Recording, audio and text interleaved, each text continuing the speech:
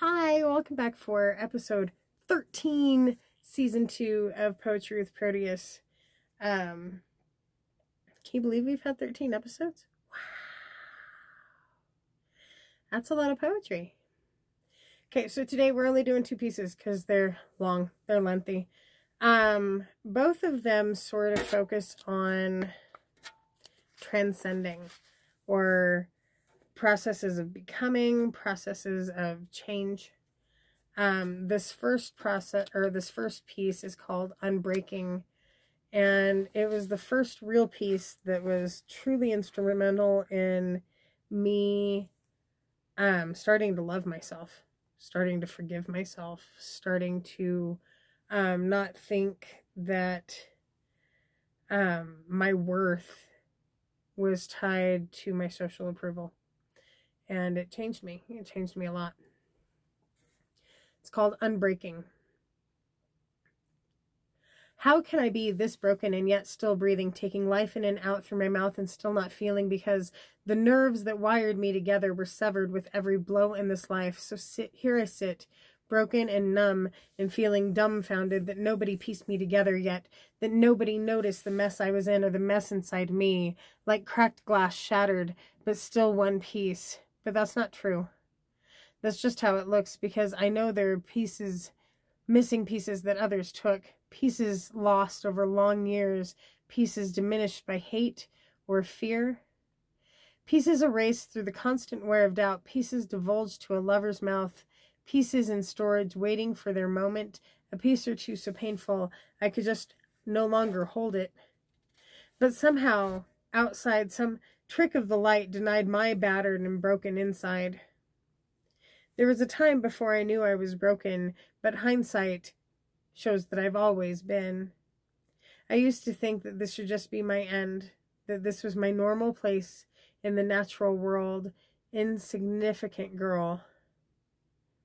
But I look around me every day at others who don't carry this kind of pain, or maybe it's just the same light trick, more than some glue that sticks their pieces together. But sometimes I dream that I could be whole, that I could transcend the lies I've been told and be an entity unto myself, sovereign and free. That I could stop humoring convention to avoid the condemnation of my dissension. That maybe I've learned from all the experience and sorted through it and made enough sense to put the pieces of the past where they belong and only carry the lesson along, and stop playing and all the same wrong and stop allowing all the same wrong. Maybe instead I could choose right things, obvious and in front of me. Maybe I could replace twisted motives with alignment. Maybe I could leave this confinement. Maybe I could fill and make healthy and whole all of the chambers now empty and cold. But all of this emotional transitioning up is lonely as hell, because friends abruptly dismiss someone for spackling her own heart and soul. The doormat that I've been benefited every person I know, the caboose that follows others in tow, the sacrificial lamb ready to be handed over in a slick and practiced maneuver. If you think of your own friends, you'll probably see one that you give up on more easily, one that you neglect more readily, one that consoles you when you shit on her, one that holds on to nothing in her own world. And in my universe, it came to be that the first penguin to jump was always me. Raising the bar and taking it for the team, taking it to a new level. It's no surprise, really, that my desire for transformation would set others reeling. But here I am seeing it all, and for once I'm reluctant to take the fall. For once I'm thinking it's not my turn or my job or my cute little hobby to position everyone else before me.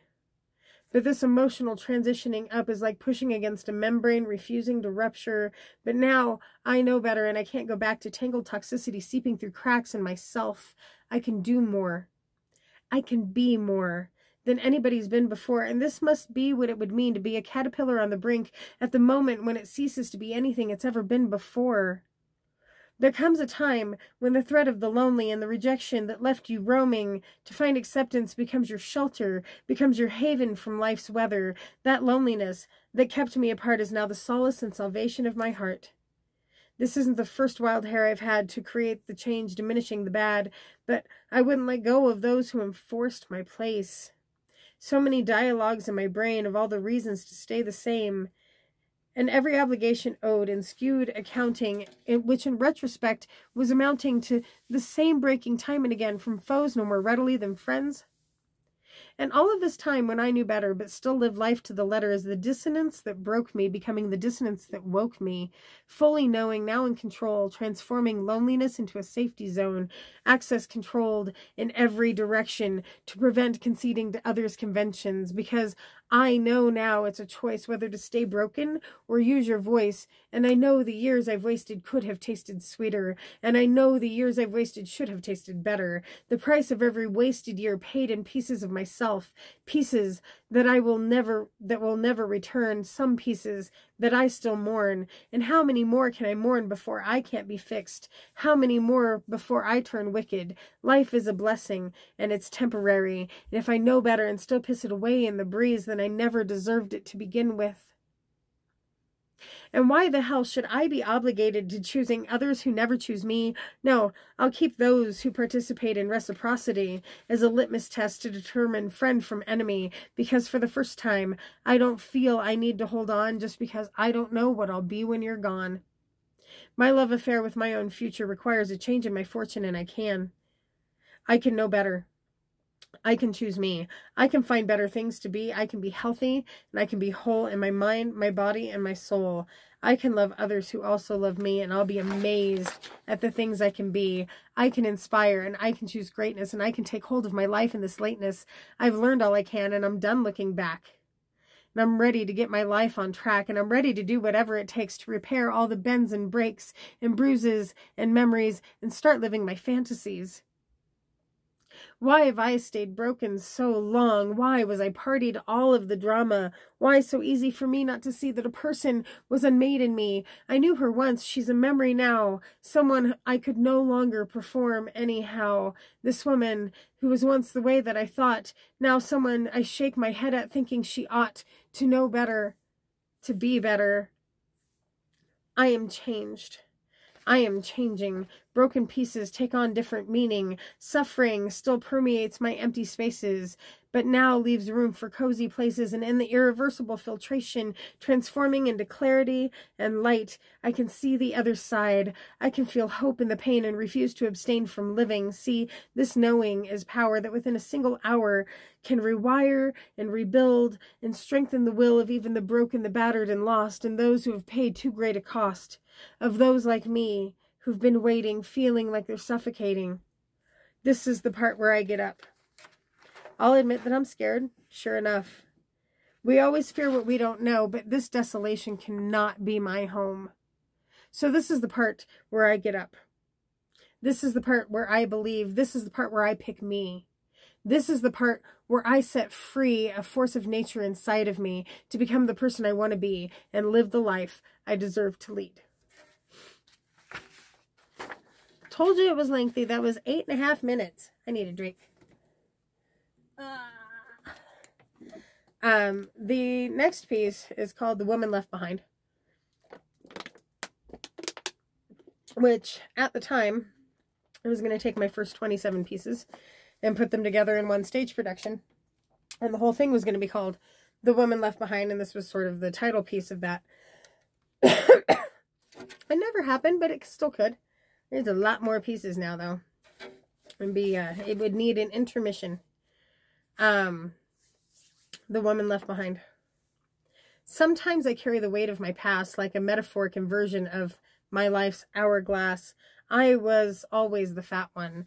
The girl in gym class who couldn't break into a run. The girl whose chair was swapped for one broken because the joke is so much better when a fat ass is fallen. I was the girl who constantly heard a constant haranguing from both jocks and nerds, fatty 2x4, and my life became a world of more. More food in, more drastic failures, more fighting with sin, more cloth to the tailor. Consuming was the only thing that felt good, but I ate for reasons deeper than my mood.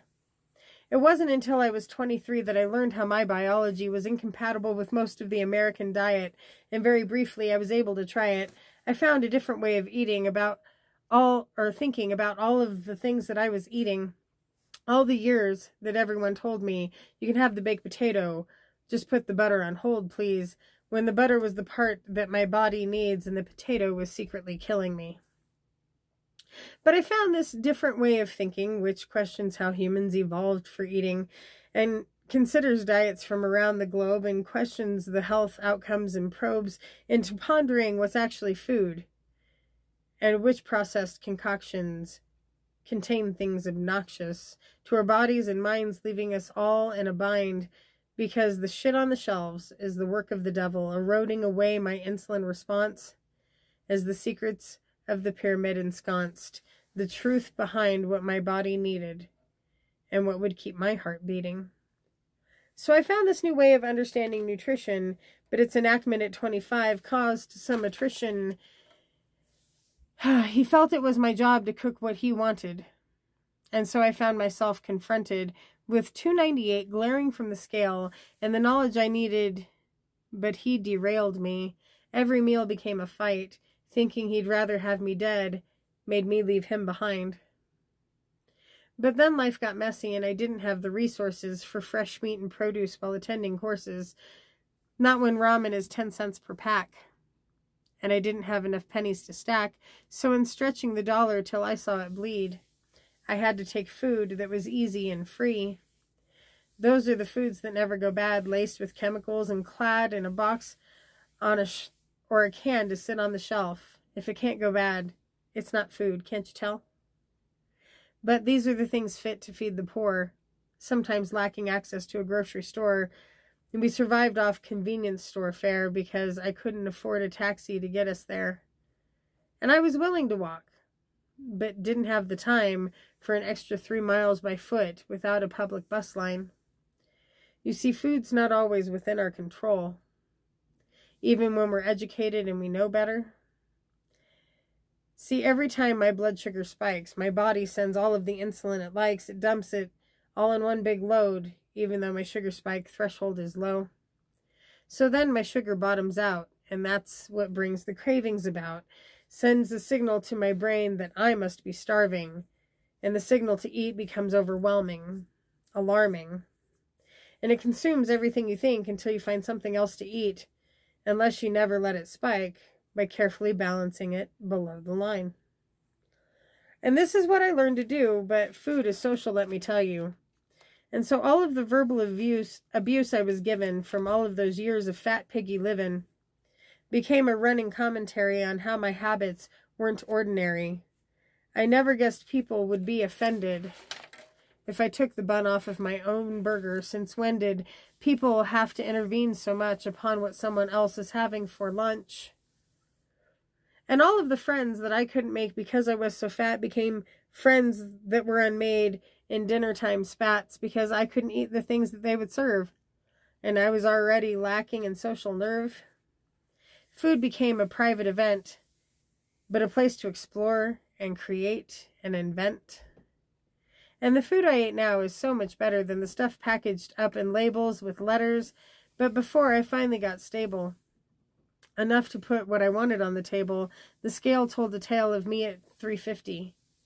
And even trying to move was shifty.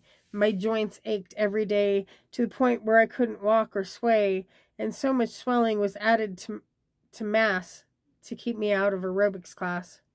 So many problems inside my body. Weight is only one pathology. By the time I could start to pull this off, the symptoms mounted to a real cost. I'd spent 4 years shitting blood. Constant presence of phlegmy crud. And now it was getting to the point that my vision was turning on and off, waiting for a cataclysm. So there I was staring at Halloween candy, knowing if I didn't get a handle on this, I would be dead. Dead before my children really know me. Dead before I accomplished anything noteworthy. Just wanting my time, or wasting my time day after day if I was just going to throw away my health. So I made some changes and lost some friends, and as I shrunk, so did my world at both ends. But that was okay because I got a little stronger, and I could stand to exert myself a little longer. And once the crap stopped going in, several things normalized again. By the time I was seeking a master's degree, I'd had my weight down to 230. That's 120 pounds I had lost. But in the celebration, there's a cost, because I barely remember the woman I was who was cooking dinner while wearing a muzzle, consuming life in a way that pleased others, and putting what everyone wanted before her. But that was my identity that stretched back 30 years, and this transformation left me unrecognizable to my peers. When I run into someone who hasn't seen me in a while and greet them with warm words and a smile, they stand and they stammer and try to remember, who's this person who thinks they're so clever? And sometimes I know they walk away without being able to place my face, because I still carry a hint of the eyes and the same voice and the same smile. But all of the extra weight that I carried was a veil, and to the world I was buried. And now that I'm out, nobody knows me. It's like starting over and being free. But the crux is, in order for me to find me, there was a whole woman left behind. Not that I mind, but it took time. So many layers to my imprisonment, where most of my years of my life were spent. Ideas about gender, ideas about race, ideas about religion, and my fall from grace, ideas about ability that tainted my identity. And I'm not someone who ever wanted to hide or lie about how I feel on the inside. But in a life filled with constant change and no guidance, it's a rough, long journey for each of us to find it. Almost 4 decades of my life spent just trying to put words to my otherness. Just trying to wrap my head around reasons I never fit from my head to the ground. Now that I've shed the box I was assigned, and shed countless other boxes over time, and redefined and retrofit, and decided I'm just done with it. I'm done with all the binaries, choosing from only 2 options repeatedly, and it never mattered what I changed to try to live my life the assigned way. It never mattered how I changed my size, or how much of me I tried to hide, or how much of me I gave away, becoming less through self-effacing. If I'll never be worthy, then I'll just be me, agender and non-binary. Atheist now, as my journey continues, letting go of religious venues, coming to terms with the limits of my body, and also the wonders it birthed on this journey. An intersectional existence mingled with resistance. There was this woman that I tried to be, but she's a little more than a memory. And I love the person I was able to find, far more than the woman left behind. Have a great week. We'll see you again next week. Bye.